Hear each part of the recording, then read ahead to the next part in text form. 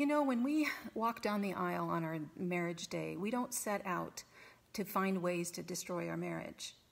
But we all know that marriage can be difficult at times. We have two different backgrounds and communication styles, and we have two conflicting ways that we handle stress. And that stress shows up at the time that we don't want it to. So if you're not looking for a way to damage your marriage, your spouse isn't either, and you need to believe that.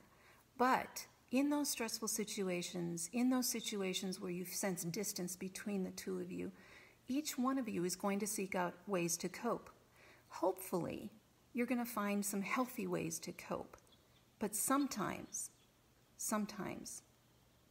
we choose an unhealthy way. And then it starts, first with a lie. And that dishonesty zaps the oxygen from the room. When you learn of your spouse's betrayal, you'll descend quickly into a tailspin. You feel shock, anger, numb, disbelief, fear. That's a big one. And maybe even a sense of your world falling away. I know. I felt all that and more. And I thought it was my fault. But please listen to me. The affair, the pornography addiction, the cheating, the flirting with others, whatever you want to call this betrayal, it's not your fault. You did not cause this. Even if you knew there were struggles in your marriage, you are not responsible for the decision your spouse made to betray you. I want you to hear that. Your spouse made the decision to betray you on his own. When you first heard the news, did you think, how in the world did this happen? Well, each act of infidelity, and we don't like that word, but this is what it is. It starts often innocently. Listen to how one man described his affair. I'm going to call him Patrick. It's not his real name. He was hugely successful in the computer software business. Just for fun, he decided to open a clothing store on the side, just as something else to do. Well, one day he was going to have coffee with a friend. And when the friend got there, he was eager to hear about the new adventure that Patrick had started, but Patrick was not interested in talking about that. And instead he said, "I'm having an affair," his eyes glazing over with tears. "Does your wife know?" the friend asked. And he said, "She has no idea." Very slowly, he unpacked the story. There was a woman, a colleague, at work. She's bright, articulate, beautiful, and in an unhappy marriage. She and Patrick started talking, and before long, it went from just talking to a full-fledged affair. The problem was, Patrick felt guilty. He loved his wife and his kids. He did not want to lose his marriage, and he really wanted to do the right thing. Now, it's really easy for you and me to judge someone who makes this decision. But don't deceive yourself. You are not above the temptation. Neither am I. One time on a job, there was an incident where I was working on a project with a male coworker, and it was kind of a tough project. And when we finally got this thing figured out after several days and weeks of working on it, very innocently, he crossed a personal barrier with me. I immediately felt uncomfortable and left. And then when I went home that night, I told my husband about the incident. After talking it through with my husband, he encouraged me to go back and confront this coworker the next day and to draw some very healthy, strict boundaries. That was a terribly awkward conversation, but the honesty in confronting that and talking to him created a very healthy boundary in the workplace, and we were able to work together for many more years in a very healthy manner.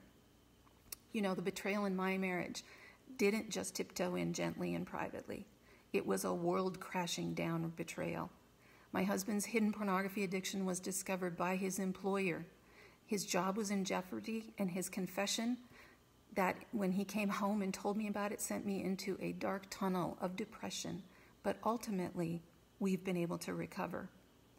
So if you've discovered your spouse's betrayal, here are 3 things you might be tempted to do, but they will cause further damage in your relationship. First of all, talk about the betrayal publicly. Social media and public disclosures cause more damage to your marriage. I know you're hurt. I know you're angry. But please, please resist this temptation.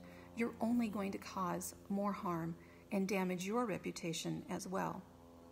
The second one is going to sound strange, but it's true. Have more sex, either with your spouse or with someone else. This betrayal wasn't caused because you weren't sexy enough or didn't have enough sex or anything related to sex. This was a decision by your spouse to break your marriage, to betray your marriage, and to break your trust. While it's normal to think that if I just have more sex with my spouse, then things are going to be okay, it's not the truth. That's a lie. The other thing is thinking that I'll get back at my spouse and I'll go have an affair so he can understand how I'm feeling. That's just plain stupid. Do not do that. Not only are you harming yourself, but you're using another human being to get back at someone else. That is not respectful to the other person, nor yourself, nor your spouse. So don't even think about it. The third thing you can do to damage your marriage is to use words as weapons. As angry and as hurt and as confused as you are, don't resort to vengeful and spiteful words. Bite your tongue. Resist the temptation to verbally spar. Yeah, he broke trust with you, and it's going to take time to rebuild that. He has wounded you in a way that nothing else will wound you. I get it. Those are normal feelings.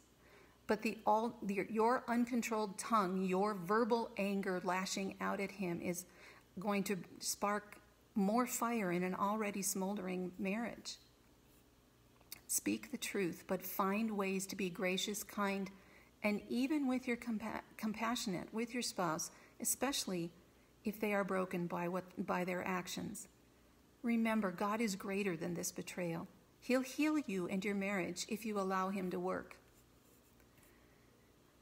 Again, I know you want to do some of these things. I know that's a natural reaction, but let me encourage you to seek 3 healthy ways to handle your spouse's betrayal. First of all, acknowledge the pain and the grief you're experiencing. You've been betrayed. Call it what it is. Don't shrink back from these emotions.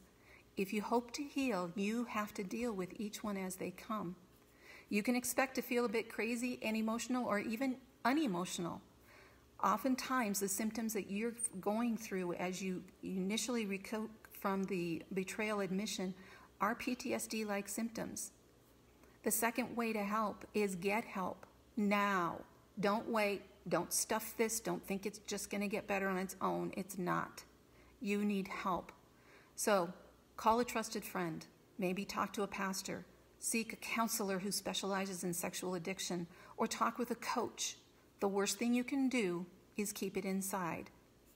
That's the best thing that I did, was that initial first phone call to get help. The third thing is be open to healing. And it might sound crazy at first, but you need to consider that your marriage may not be over. It might be. It might not be. And it's perfectly reasonable in the light of this betrayal to ask for a separation period so both of you have time to think and process and assess and get help. Dr. Robert Wise advises that this doesn't mean that you and your cheating spouse need to sleep in the same bed or even under the same roof. In fact, a bit of time apart might benefit you both, giving you some much-needed space in which to think. The betrayal has to be dealt with openly and honestly, and healthy boundaries need to be drawn. So don't be afraid to seek some space. Betrayal damages your marriage, but it doesn't have to murder it. God is greater than the betrayal.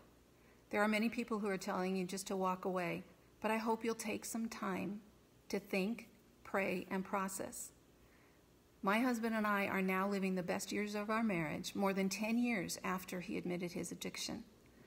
Living a real 100% no hiding, all-in marriage is better than what we had before the pain.